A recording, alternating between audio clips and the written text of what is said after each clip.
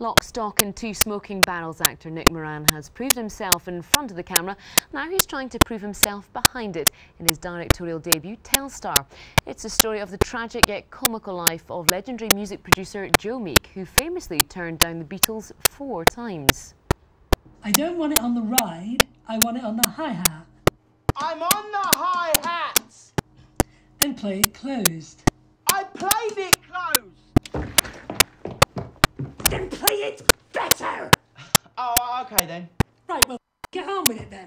Joe Meek, a misunderstood genius who wrote and produced Telstar, the biggest selling record of its time, and all recorded at his home studio above a handbag shop in North London.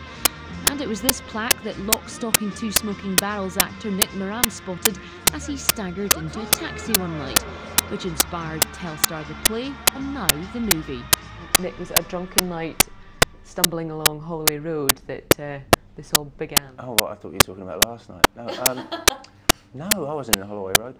Yes, it was. It was a long time ago now, and this is where it's led us. So the moral in the story is... don't drink, kids. Don't go to Holloway Road. Yeah. Don't drink on Holloway Road, kids. Look what happens. Olivier Award winner Con O'Neil played the pioneering but ultimately tragic producer on stage and in the film. Would you have been really annoyed if you hadn't been asked to do it? Curious. Yeah. Especially if I'd cast myself. Yeah, Nick Moran is Joe Meek, and then cast me as the cab driver. Yeah, give you a little cameo. Just without any lines. Yeah, no, well look, you know, it's a business and I've been around long enough to know that it's rare that you get the opportunity to play the part on stage and then do the film. Count on one hand the amount of actors who have done that. It's all to do with Simon Jordan, the producer, that he never even entertained the idea of having someone else's Joe. Are you saying that Simon forced you? Forced me to take time. He wanted Dale Winton. No. Well, Dale Winton wasn't cast, but another handsome chap was. JJ Field plays Hines, Joe Meek's pet project and lover. Do you miss the peroxide hair? Not one bit. It's not right. It's not right to peroxide yourself to within an inch of your life. And did bits of your hair start falling out? It all breaks off. Look at me. It's not happy at being a blonde. It's because on film, your hairline grows so quickly. Yeah. You've got to keep doing the front almost daily, or you get a nice black line across the front and you're closing. Oh dear. Well, obviously I'm a natural blonde, so I wouldn't know what you're talking about. But mine was a special kind of white blonde. There was nothing natural. Despite the hair, he did have some success, but the public preferred throwing beans at Hines. Get it? They didn't just throw Heinz beans at me. They threw sausages, chips, and pickles. And when they shot it, they got the entire crew to have bits of food.